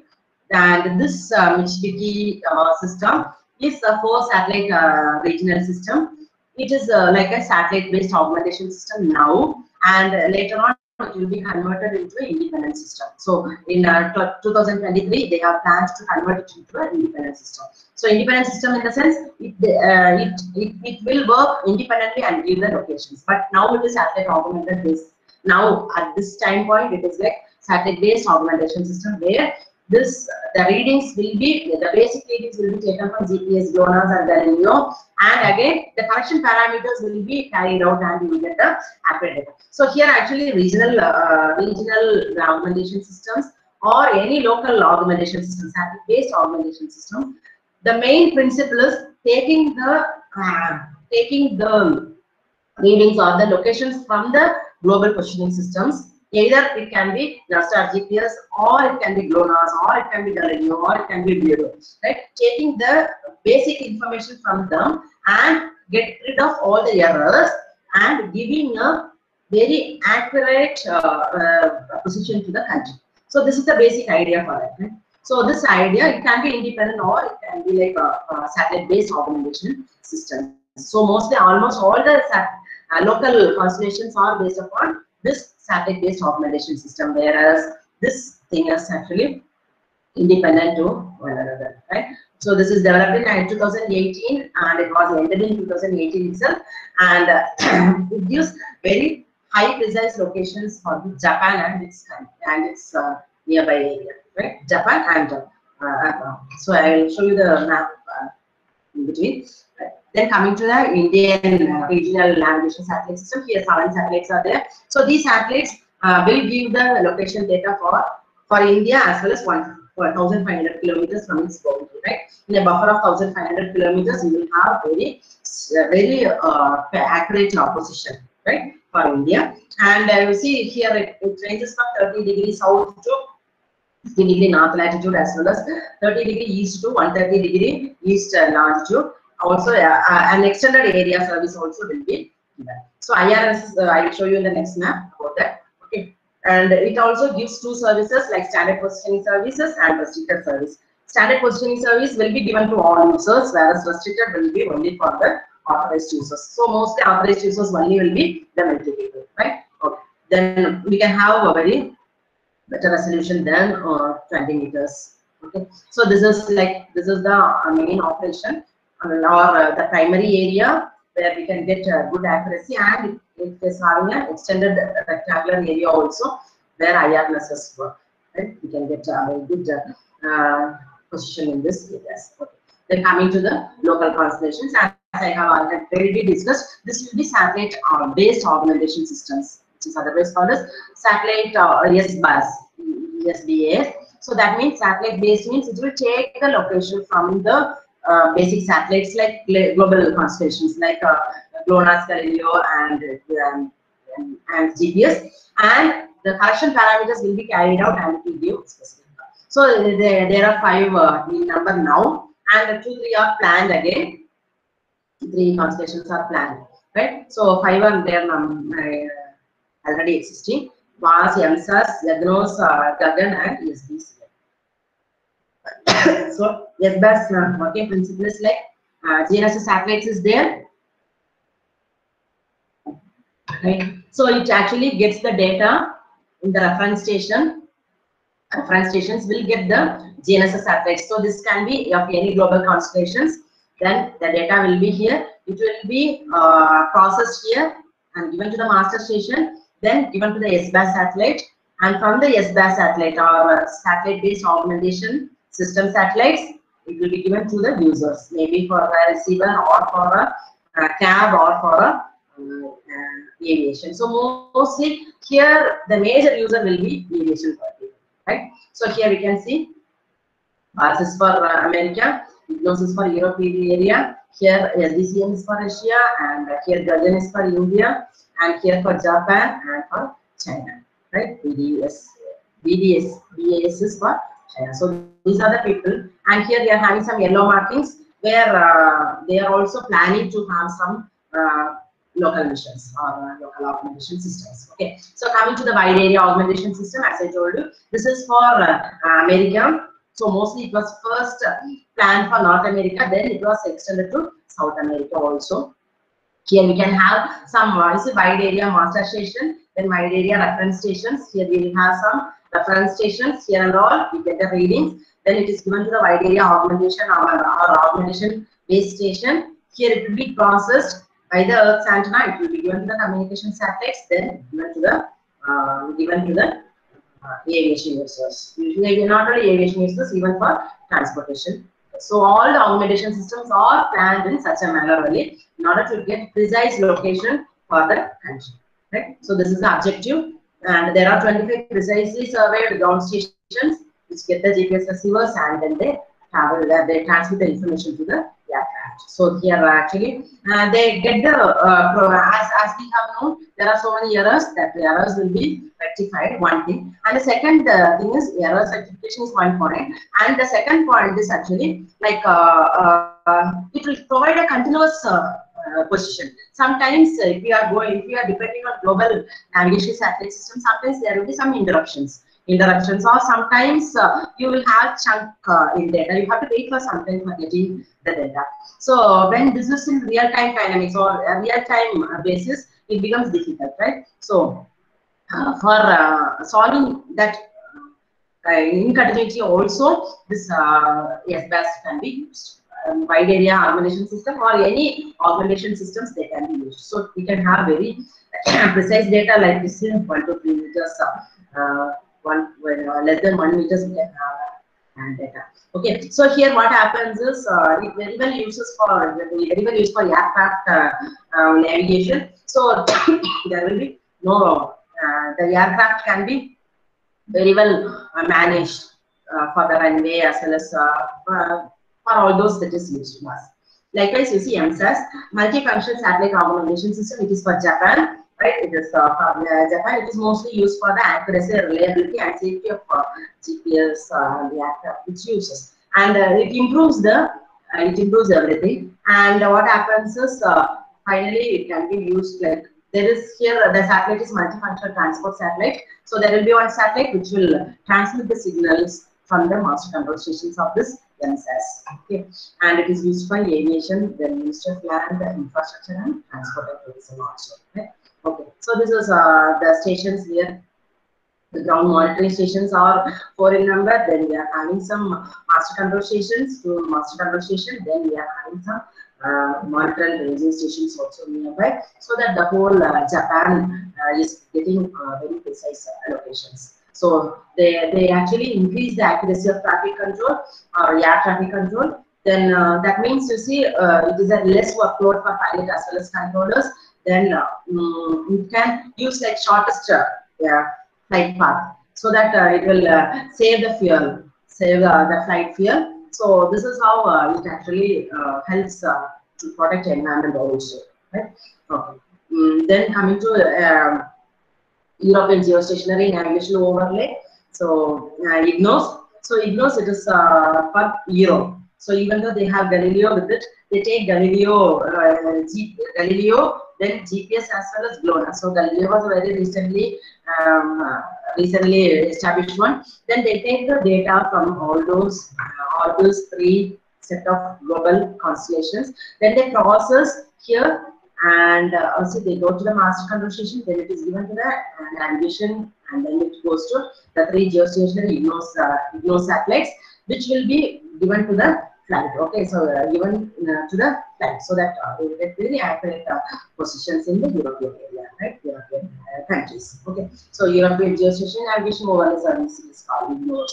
Okay, EGNOS. Okay, and here also the same thing is for accurate, integrate, and available. Okay. So there are this IGNOS service. They have 40 ground stations, which is spread across Europe, and 3 geostationary satellites, where all the again the signals will be rectified and it will be given for use. Then coming to the Gagan is Indian one. GPS and geo-augmented navigation. Here in Gagan there are 2 satellites. These 2 satellites are placed to the globe. They take the GPS readings.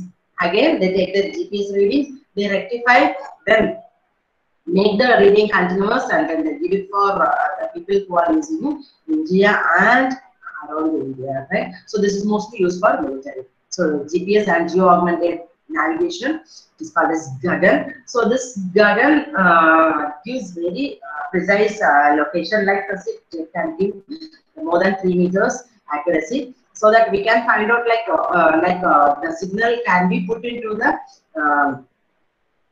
the window.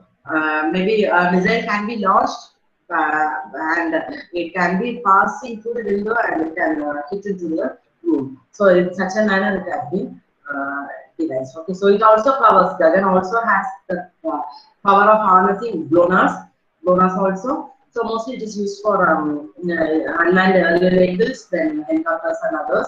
And they take these 3 satellites like GPS, GLONASS and Gagan, and then they process, integrate, and then it is given to the signal, so that all can use it. Okay. Then coming to the last one, it is a SDCM. This is used by Russia. So the system of differential correction and monitoring. So here again the name itself it is there. So differential correction will be made and it will be monitored. The GLONASS will be integrated, and it can be given for marine, airborne, terrestrial, and space research. Okay. And it is developed by Russia, right? So the SDCM. So here almost all the people are all the maybe the cruisers, then the cabs and all can be very well monitored by using these. GPSs. Okay, so they will be having their own monitoring stations and ground control stations here and there, and systems they are uploaded to the satellite and it is being used. So there are three components. Mostly this will have a space component as well as a control segment, and this control segment will be able to monitor the satellites as well as its flaws and all and setbacks, and it will rectify it, and it will be further improve the positioning accuracy, and it will be given to each and every user of SBCM also. So the objectives is mostly coming in, bringing into 1 to 1.5 meters horizontal and 2 to 3 meters vertical. So that is the accuracy which is expected out of SBCM. Okay. And it is also offer a centimeter level positioning service, right? So for the reference stations. Okay. So centimeter level, sub-centimeter level accuracies also. So with that we will finish today's lecture. If there is any clarifications, you can put it in the chat box. And I have referred here these two books, and the pictures are taken from the internet for explanation purposes. So we can use it. So the second one is a textbook, and the first one is a reference book, which we can use it for the studies. Okay. Okay. Thank you for your patience listening, and the wishes are from our university for all of you. Thank you. Welcome, ma'am. Thank you so much, ma'am. Yeah. Participants, if you have any queries, you can write now. If you have any queries, you can write now. Dear participants, if you have any queries, you can write now. No, you can just put it in the chat box so that I can answer. I'm going to the chat box for the queries. There is one query, madam, is control station getting any error in GNSS? Yeah, the control station, actually the control station is there to monitor the errors, because the location of the control station is very precisely known, and it will be having its own atomic clock also. So what happens is, when the location with the clock is very well known, control station can monitor the errors also, right? So that is the main job of the control station, right? So they will monitor the errors, and it will be given to NANU. I have told you in the slide.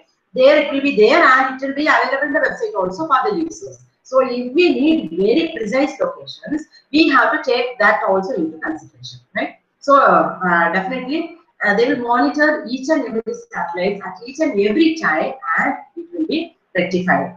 Right, it will be rectified in other things, and it will be coming along with the navigation message also. And our receiver, whenever it is made on, what happens is it will send the navigation message also. So when you discuss detail in GPS signals, we can maybe they will discuss with you. So actually, the navigation message will have that property also. So whatever problem is there will be coming along with the navigation message, so that accordingly our system software will manage, and it will calculate the exact position and route. Okay, any other? Please explain, madam. Users manage the station and monitor station. What is the accuracy of GNSS receivers in smartphones? Actually, smartphone technology is something different. Like it uses the accuracy of your the cell phone towers also. So apart from your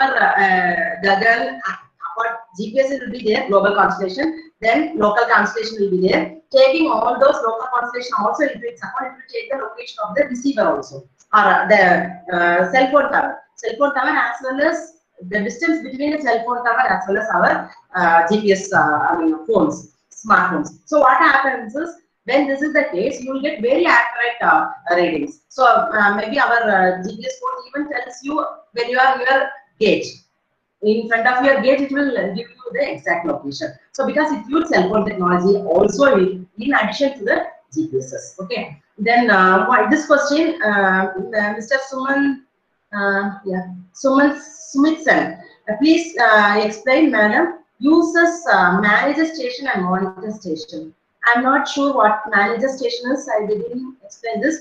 Monitor station, it is there throughout the globe. each and every GPS satellites are having stations throughout the globe. From there, they will monitor the satellites, and satellites whether it is working properly or it is having any problem. So that monitoring will be done by monitoring station, and this information will be given to the master control station. In the master control station, so actually monitoring stations, they are manless. There will be no people. So it will be just monitored and given to the master control station, where processing will be carried out, and then they will be the data will be given to the ground control station, from where by S-band link it will be given to the satellite. So this satellite again it will communicate to all the users through their navigation message. Okay, so this is the function of monitoring stations. So monitoring stations, they just monitor the satellites, whether it is properly working or not. The satellites in the sense, otherwise solar panel, then its clock, everything should properly work. Okay, so that is the function of monitor station. But I am not sure about this manager station. If you want, you can put another question. I couldn't understand that. Okay, then thank you for everybody who have appreciated my presentation. And then maybe I will please explain uses of master station and monitor station. Okay, so that only I told you. Master control station will be there under the control of the country, right? So there 24 hours they will be working. They actually manage everything, the space segment, the control segment, everything they manage. Then they get the data from the monitor station, they process, give it to the ground station, and then it will be communicated to the satellite, right? Okay. Then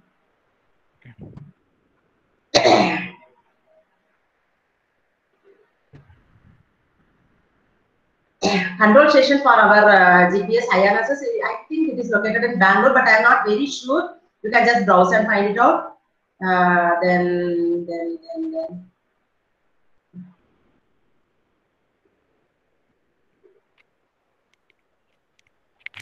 And control station for our remote sensing satellite is there in Hyderabad. Hyderabad, we are having all the control stations.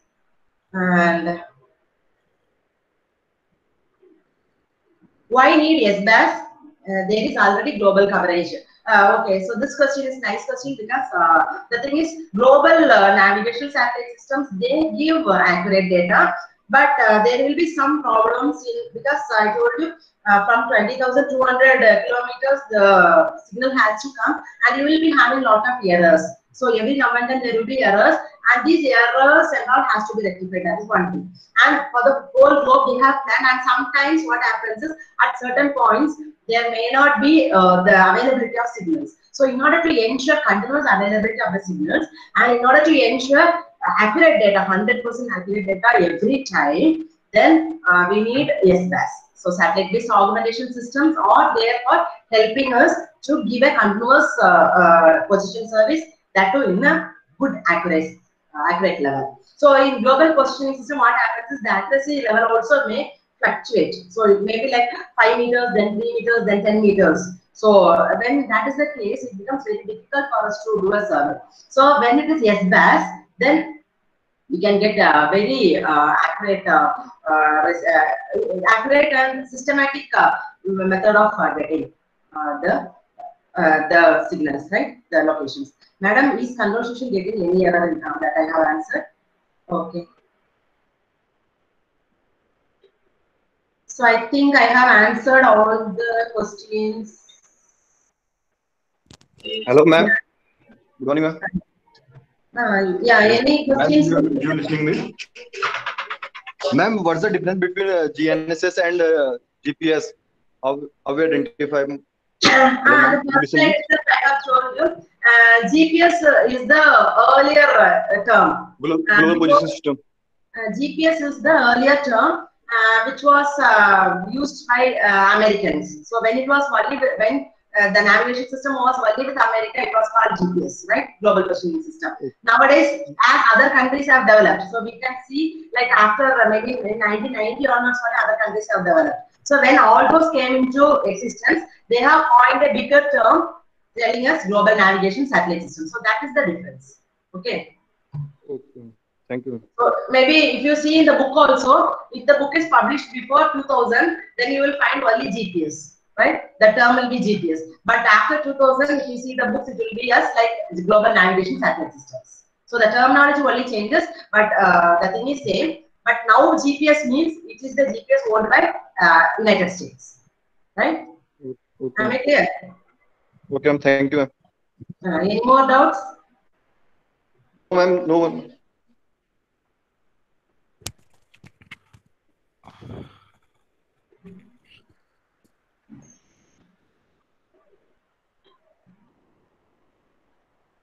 So what is biphase modulation? One question is there. So actually binary bypass modulation. So here I told you like the codes that maybe this will be explained in the signal structure class, but still for the timing I'll just tell you like carrier waves or sine waves, right? So they actually they are sine waves in which goes in a wavy pattern, and digital codes are zeros and ones, right? So when the digital code, either it may be a post acquisition code or a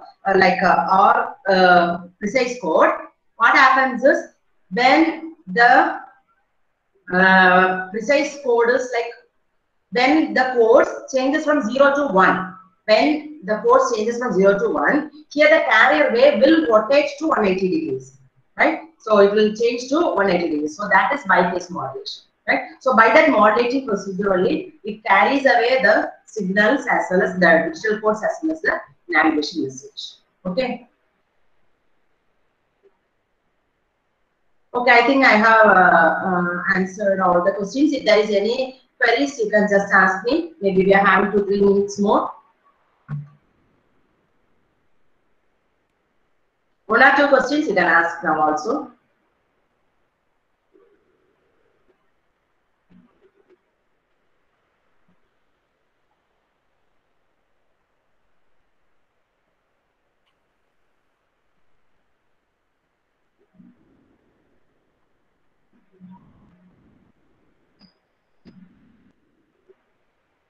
So if not, I thank all the participants who have appreciated me in this session. Thank you for your patient listening.